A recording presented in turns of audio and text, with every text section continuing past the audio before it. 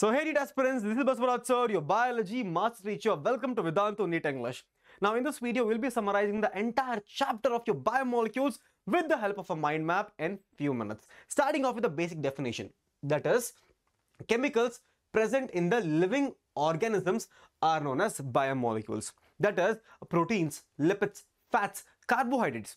All of these are molecules which are found inside the living tissue is called as biomolecules. Now, there needs to be an experimental proof to confirm this. Yes, there is. That is, method to analyze the chemical composition. That is, if you are given with a living tissue, that is a rat tissue or a plant tissue, all you need to do is be a scientist. That is, take the tissue and completely grind it in a mortar and pestle with the help of a acid. That is called as your trichloroacetic acid to obtain a slurry. So when you obtain a slurry, you need to stain it. You need to strain it with the help of a muslin cloth.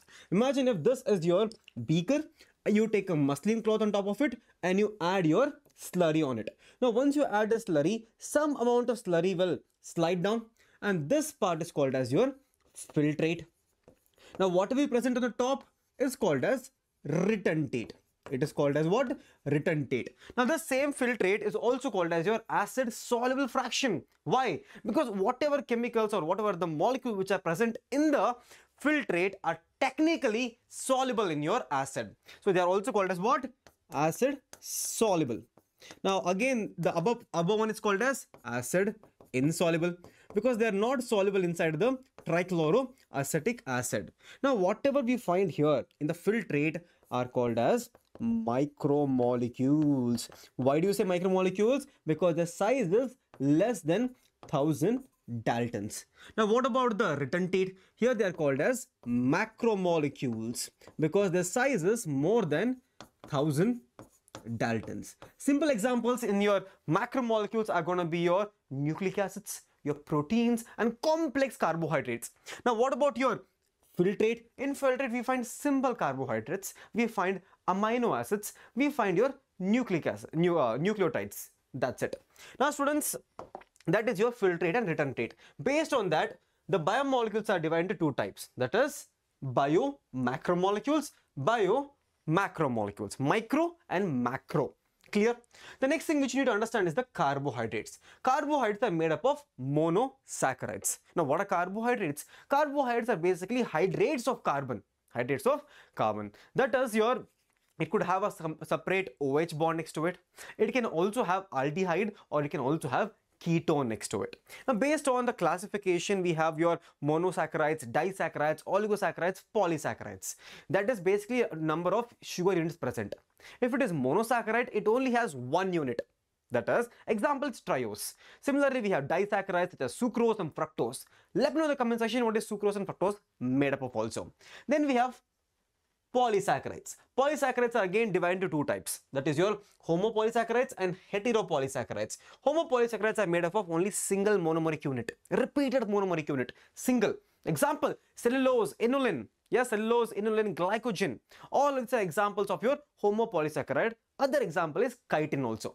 Then we have heteropolysaccharides. They have different type of repeating units. Example, NAG and NAM, which is found in your peptidoglycan. Apart from that, agar is also an example for that. Then we have your proteins. Before we go to the proteins, everyone should understand a little bit about amino acids. That is, the basic structure of amino acid, everyone should know. That is your carbon, COOH, NH2 and H and R. Now this R is variable. Depending upon what this R is a functional group, whatever functional group is present, depending upon the amino acid changes. Example, if H is there, it is glycine. Similarly, we also have serine and alanine in your structural, in your NCERT. Apart from that, we have totally 20 different amino acids, means 20 different types of functional groups. Apart from that, in the amino acids, we should also know the aromatic amino acids, tryptophan, tyrosine, phenylalanine.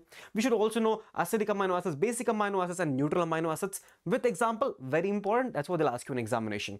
Let me know in the comment section also which is the example for your basic amino acid. Okay.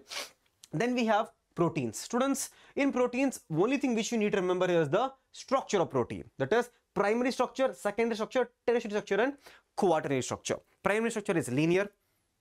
In your secondary structure, we have alpha sheets and beta plated. This tertiary structure and quaternary structure is made up of many different chains. Example is your hemoglobin.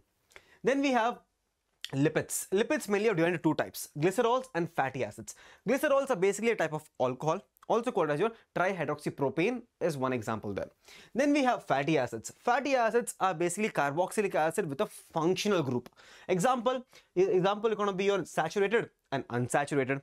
In saturated we have a single bond lipids, and in your unsaturated we have your double bond and triple bond. Here MUFA and PUFA, you need to know what is that. Then we have your nucleic acids. We have DNA, RNA and nucleotide. Now DNA and RNA you would have studied deeply in your molecular base of inheritance. So same thing can incorporate be here. Then we have nucleotide is made up of 3 units. That is a nitrogenous base, a pentose sugar and a phosphate group. Also you should know the difference between nucleotide and nucleoside. Very important. Then we have what type of sugar present in DNA and RNA, that you need to know. Then we have metabolites. Mainly two types of metabolites, primary metabolites and secondary metabolites. Students, a table from your NCERT for secondary metabolites is the most important table for your metabolites. And your examination questions have come from that table. Example, concavalene, there are drugs and different things are there. Remember that table. Apart from that, the one more table is your protein table, the functions of proteins. That is GLUT4. Remember that.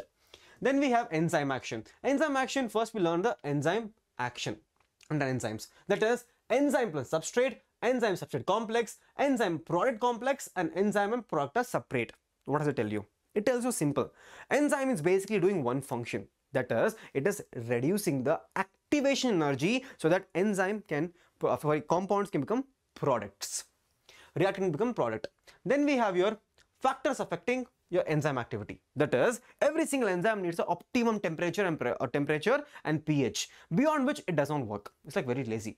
That is, for example, temperature becomes very high, all the proteins will denature. That is, enzyme will denature. If temperature becomes very low, the enzyme becomes inactive. The same goes for pH. Then we have classification. That is, oxidoreductase, transferase, hydrolase, lyase, isomerase and ligase. Example for each one is very important. One more thing we missed out here is types, where the questions have been repeatedly coming. That is, simple enzymes, conjugate enzymes. Now what are these conjugate enzymes? Also called as holoenzymes. In conjugate enzymes there are two parts, protein part and non-protein part.